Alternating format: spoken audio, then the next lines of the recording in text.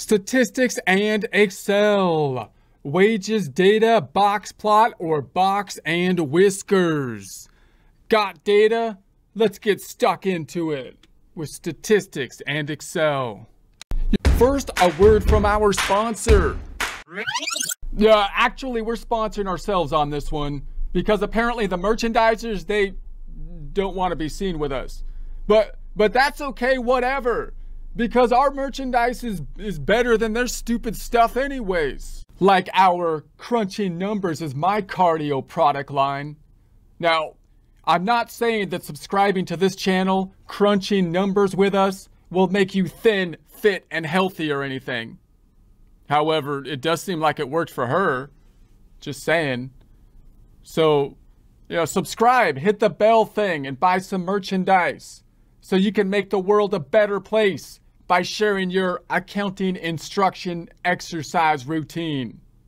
If you would like a commercial-free experience, consider subscribing to our website at accountinginstruction.com or accountinginstruction.thinkific.com. You're not required to, but if you have access to this online OneNote, we're in the icon left-hand side, the OneNote and Excel presentations, 1020 wage box plot tab. We will also try to upload our transcripts so that if you choose to, you could go to the View tab up top, use the Immersive Reader tool. You can change the language here if you so choose and either read or listen to it in multiple languages.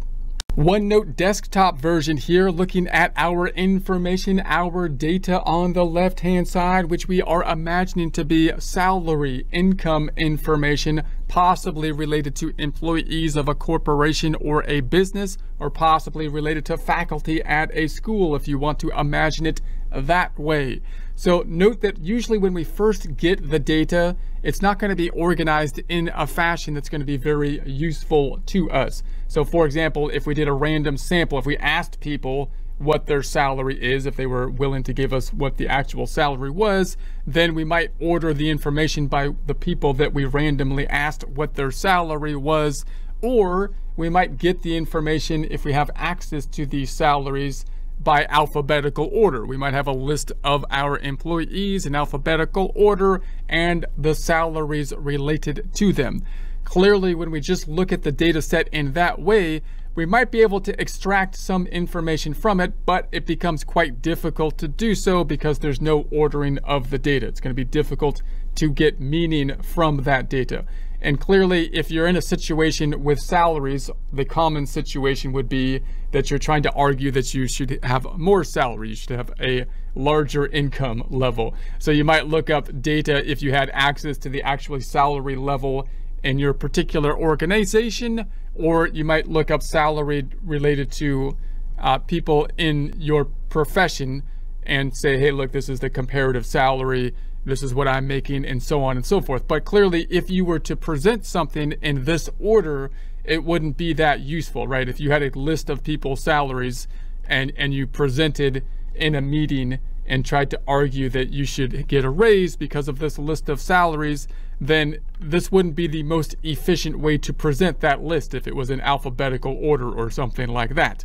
What you would want to do typically is organize this, and the first way to organize often will be from lowest to highest or highest to lowest. So in Excel, we will do this by basically making a table. We have a nice sort field, so we can do this sorting very easily. At one time, it was not so easy. It's great that we can easily sort this information now.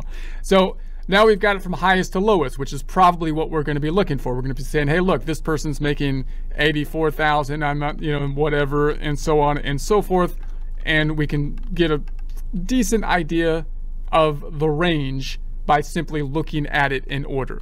Now, that's clear when you look at this kind of data, but if you were looking for a huge set of data that has a lot more information in it, then this would still be fairly difficult to look at and extract a lot of meaning from it. So the next thing to do is usually to make some kind of pictorial representation of the data. So the pictorial representations, very important. They're not simply just a crutch type of tool to explain stuff to the layman. We want to have the pictorial type of data. Now, the box and whiskers or box plot is a fairly easy kind of thing to put together. And I think one of the attractiveness of the box plot versus what we'll take a look at later, which will be a histogram, another way to sort the data, possibly one that you'll see more commonly because it gives you another sense or a different sense of the spread of the data. But I think the box plot was kind of easier to draw. If you had to draw something by hand, you know, it might be a little easier to draw the box and whiskers than the histogram. But now, of course, we have Excel, so we can fairly easily draw whatever we want to draw. So we can make the box and whiskers if we so choose, and we can make the histograms fairly easily if we so choose, and we can make bar charts, which we will practice in Excel. So if we were to plot this data, we could see what we have here. We've got the wages, and we have to come up with what we want to be the intervals of the wages. So it starts at 50, 55, 60, 65, 70, 75, 80, 85, and then we've got our information on the box and whiskers for the pictorial representation. So we actually put the data in here as well, which you can do in Excel. So now let's kind of analyze each of these points of the box plot. That's going to be our next kind of component. So I'm going to make this a little bit smaller here. So here's our same box plot on the right, and let's look at the meaning of some of these numbers in the box plot. So usually we have the average or mean. That's one of the first types of calculations that we will typically do.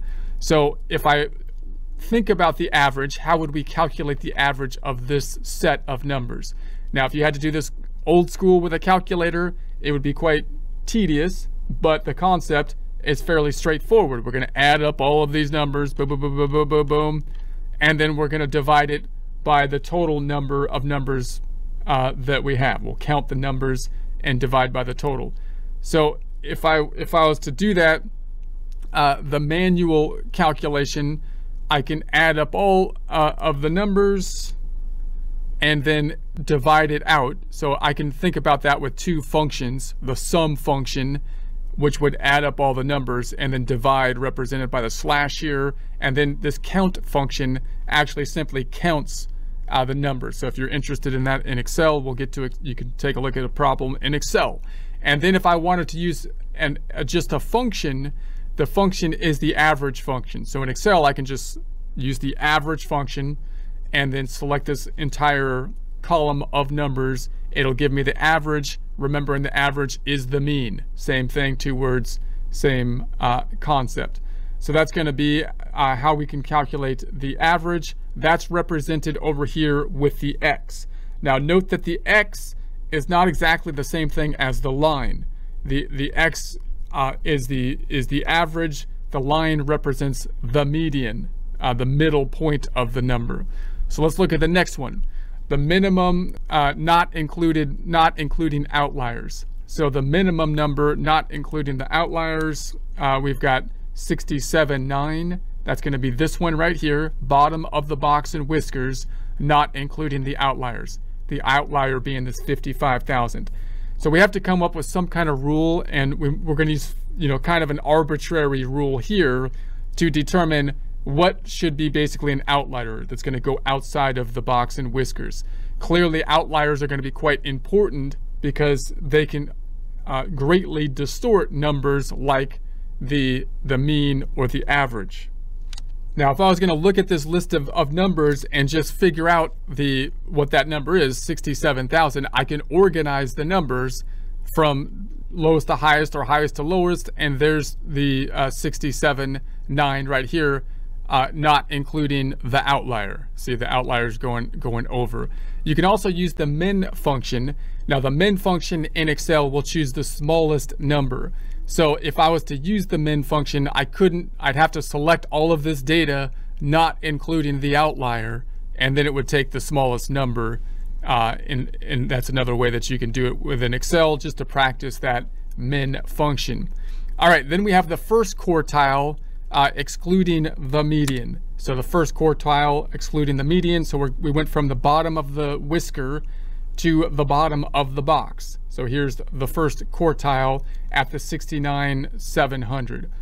Before we further explain and dig down on the quartile 1, it's easier to move down to the median or quartile 2. Two names for the same thing, the median or quartile 2, where we are at the 70,900. That's represented on the box and whiskers by this line, which is different than the X. The X representing the average or mean, the line representing the median or quartile 2. Notice that those two key terms, which are most often used, the average or the mean and the median or quartile 2, both have those two kind of names to them. So but most of the time people are going to use the median as the term. So what does that mean? It's kind of like if you've seen the Rocky movies, where the advice to Rocky, the boxer, is he's saying, I see 3 of them out there, and the coach says you got to hit the one in the middle, right? That's what the median is, hit the one in the middle. So when we look at the average or mean last time with the X, that was when we added them all up, and then we divided by the count, which in this case was 51. When we take a look at the median, we hit the one in the middle. So now this data is ordered from lowest to highest. Here's the count on the right-hand side. If I look at simply the count at 51 and divide by 2, we're at 25.5. So the middle number is that 7,900, right? The 7,900, which means above it, you've got 29 numbers above it from 1 to 25. And below it, you've got 51, the count here, minus 26. You've got 25 below it, right? So the one that's exactly in the middle is the 70,900. So remember, that's not always going to be the same. It often will not be the same as what the mean or average calculation will be. This is two different ways we're trying to find that center point.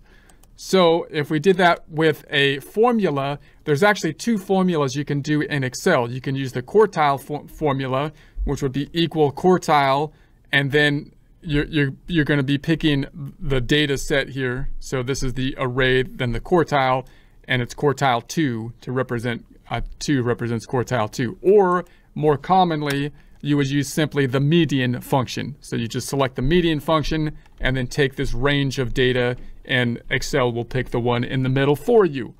All right, so now that we know that, it's easier to go back into quartile 1, which is this 69,700 again. So what does that mean? Well, we're breaking it out into quartiles. So last time we broke out the middle, that's the middle one.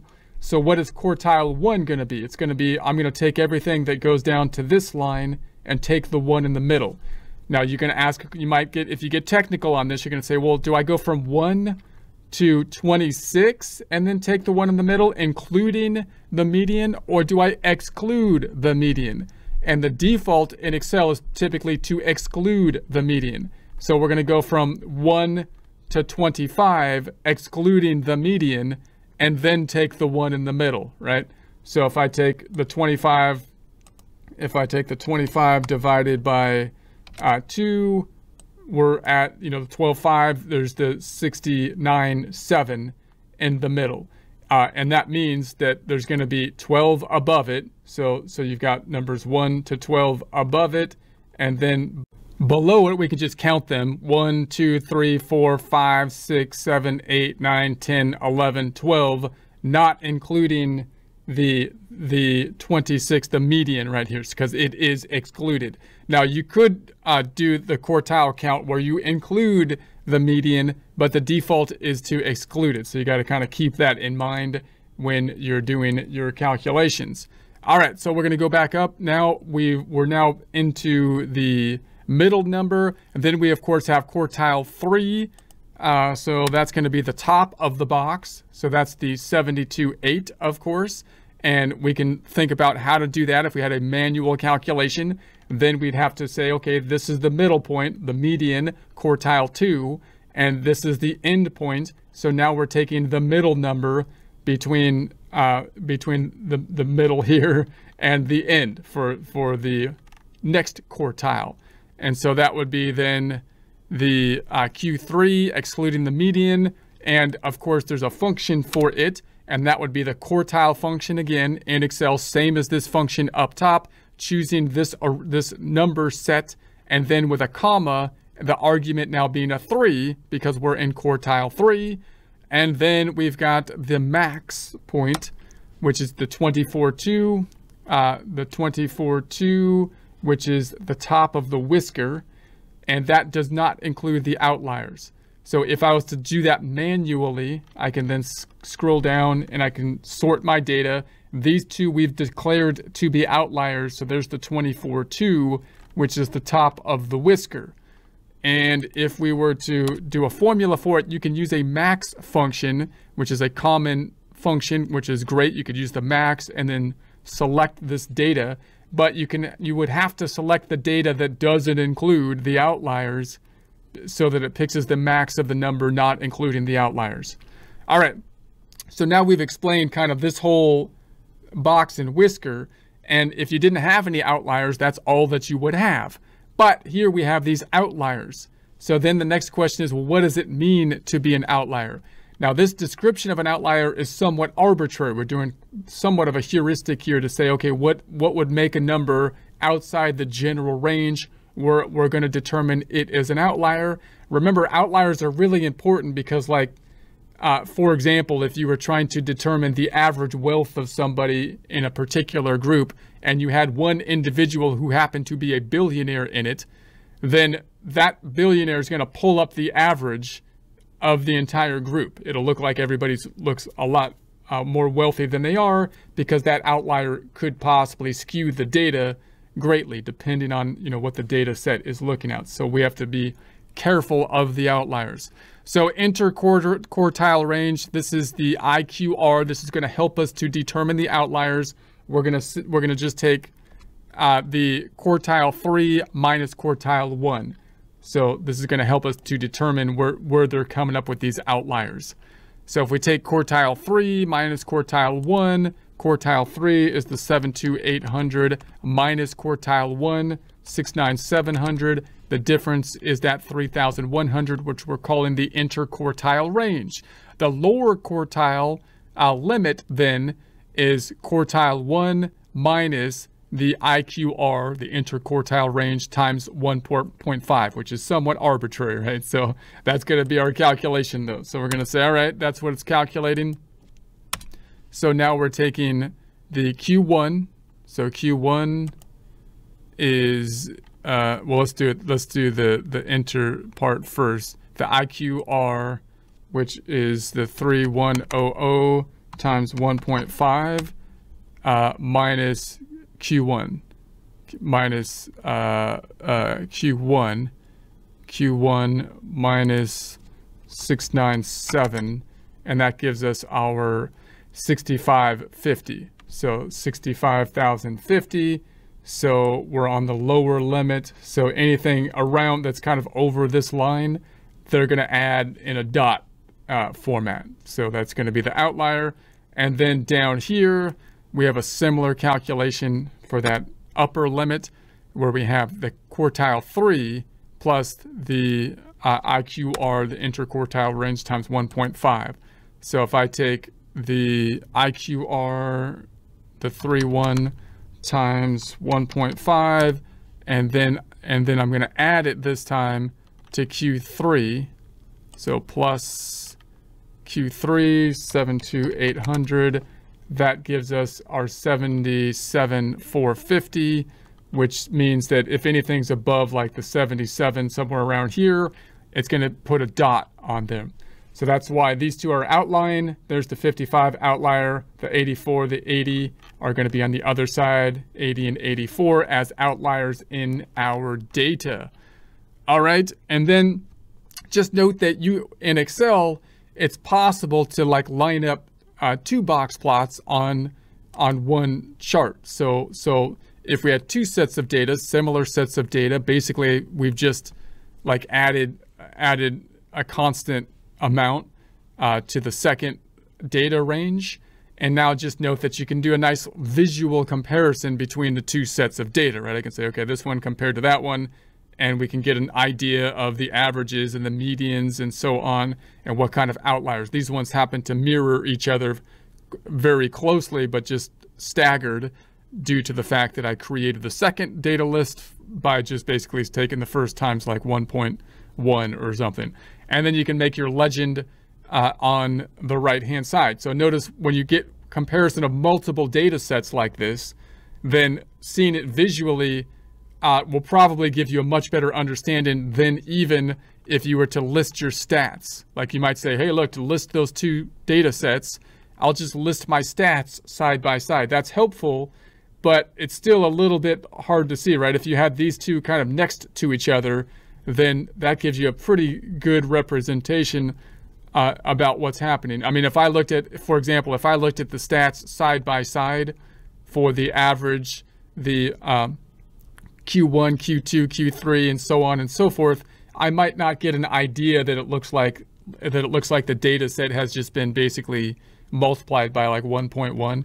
But if I look at this, I can say, hey, that looks pretty symmetrical, and it moved up like the same, and the outliers moved up in alignment with it. You know, so you see how the pictorial representation could give you an idea beyond the stats oftentimes, or beyond the data set itself.